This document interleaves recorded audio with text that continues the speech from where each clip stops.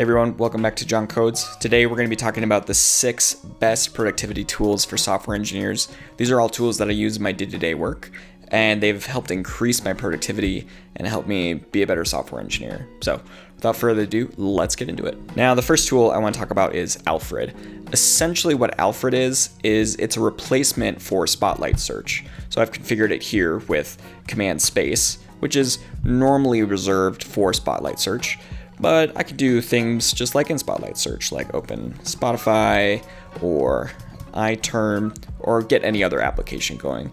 But I can do a lot of other really powerful things like Google for how to program. And then that'll automatically open up Google with my query there. You can do all kinds of really powerful things. You can search files, you can do whole automation suites with Alfred, you can listen to music, you can run terminal commands with Alfred. It's an extremely powerful tool and a really good replacement for Spotlight search. Another thing I really like about Alfred is that it's fully configurable. You can change its appearance, you can change all of its settings. There's even a remote option to run Alfred commands from your phone. It's really awesome. Now, probably one of the most important tools for any developer to be familiar with is their terminal and their shell. So having a really good terminal can really up your productivity. My terminal of choice on MacBook is iTerm 2. And iTerm 2 is a really powerful, featureful terminal replacement for the Mac terminal. And we can look at it right here. I have it running.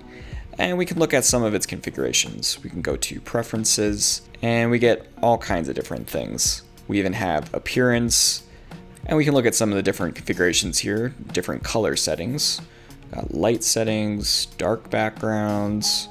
We even have some other light ones here. We got all kinds of stuff. Now what's really powerful about iTerm is all of its customization and features. So let's look at some of the features it has.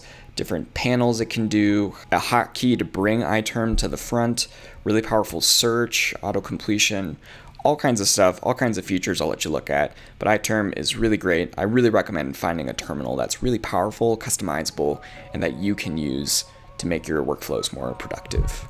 Now, at number 3, I think one of the most powerful things that you can learn to do and be more productive on your Unix system is learn a little bit of Vim. Now, I'm not saying that you have to become like a Vim wizard or anything, or a Vim master, but it can be really good to use Vim to edit files on the fly. So let's say that I want to edit my Z shell configuration file. So let's go in here, vim.zshrc,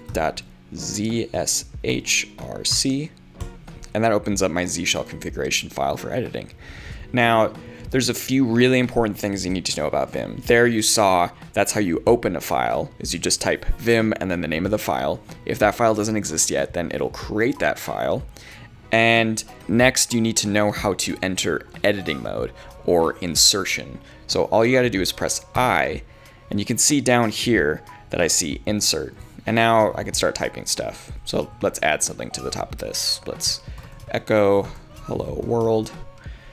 And then the next most important thing you need to know is how to get out of insertion mode. And that's just hitting escape. So I hit escape and I can see the insert is gone. Now I can keep moving around my cursor with the arrow keys. There's other ways to do that, but for beginners, arrow keys are the easiest. And then the next most important thing is saving and exiting. And you can do that all in one with colon. Now the colon enters you into command mode, and WQ. W stands for write and Q stands for quit. So I hit WQ. And then let's start a new Z shell session, and we can see that starts up there. Now we can see by editing that configuration file that Vim was used just on the fly on the command line here to do that. If I wanted, like I said, to edit a new file, vim new file.txt, this would open a brand new file. Again, I to get into insert mode. We can type some stuff, hit escape to get out of insert mode, and then WQ to save and quit. If you didn't want to save this file, you would just do Q exclamation point, and that would get you out of Vim completely. Now, those are like the most basic things about Vim, but learning just a little bit of Vim can be really powerful on the fly to be able to edit files within your terminal directly. Now, number 4, My next most productive tool, and probably one that I use honestly the most, is something called Flycut. And Flycut is essentially a buffer for the things that you copy and paste, and it creates a long list that you can basically go into, search through, and extract things as you need. So let's see that at work. Let's say that here is some text I need. I come over here and Command C to copy, and then that goes away. I do some other stuff, and then I need to copy something else. Here's another thing, and I copy this thing. Now, let's say that I do some more stuff.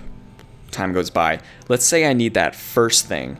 Now, traditionally, with just normal copy and paste, if I hit Command V, that very last thing that I copied is right there for me. But I need the first thing that I copied.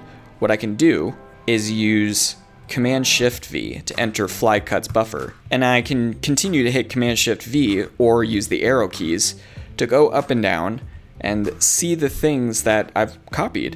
And I can see the very first thing that I copied was the first thing, and I have access to it. Now, it's super, super powerful. You can almost think of it like a stack. And the first things that you copy go to the bottom of the stack, and then more things you copy go on top of that, go on top of that. So it's really powerful to be able to save snippets or go back kind of in history with things that you had been copying or you might need a little bit later. Now, maybe contrary to popular belief, but I think that number 5, the next most powerful productivity thing, is a good notebook and a pen.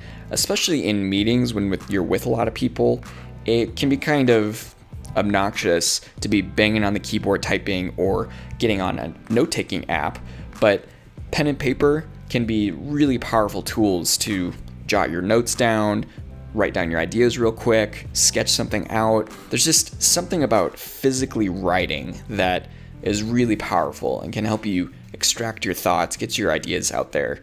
And even if I'm going through a hard programming problem, just sometimes writing it out, drawing out the problem can really help me a lot. So I think having a notebook and a good pen, these can just be really, really great tools to increase your productivity. And finally, I think the most productive tool that I use is something called Magnet, or a lot of people use something called Shiftit.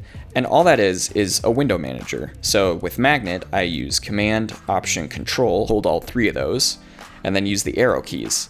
And I can move my windows around as I need. And this creates an easy way to manage my spaces and manage my windows as I see fit. So let's say that some window pops up here. More often than not, I'll use Command, Control, Option, hit over, and then it snaps it right to its place where I need to be. Let's say I also have a browser open. I can go right over to the other side, and there we go. I have a side-by-side of 2 things that I can use. Windows perfectly managed, space used as I need it. It's a really, really great tool, especially with a big monitor that I have. It can be really nice to use this Magnet to manage my windows instead of having to use the mouse, click and drag things around. Magnet is really great. And like I said, one of the most popular alternatives to Magnet is something called Shiftit. So let's take a look at that. And here's Shiftit on GitHub. And keep in mind that Shiftit, at the time of this recording, is not being maintained on GitHub.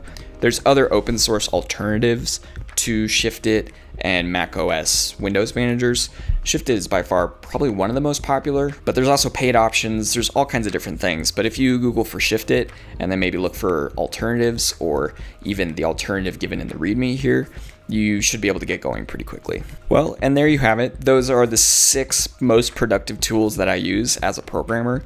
Number 1, Alfred. It replaces Spotlight search on macOS. It's really powerful for searching files, opening applications, really quick on the keyboard commands. 2, a powerful customizable terminal. My favorite is iTerm 2 on macOS. There's tons of great options for other Unix-like distros. 3, Vim. Even just a little bit of Vim can make you that much more productive on the terminal and in your day-to-day work. You can edit files on the fly, do all kinds of stuff with Vim. 4, Flycut, which is a buffer for the things that you copy and paste. Really easy to save stuff in there and get something you copied, an hour ago back really easily. 5, traditional paper and pen. really great to write your ideas down, jot down a quick to-do, take meeting notes, all kinds of things. And 6, Shiftit or Magnet, which is a window manager for configuring your workspace and using all of your real estate for your screen. Well, thanks for watching, everyone. Make sure to like, comment, and subscribe. I will see you next time.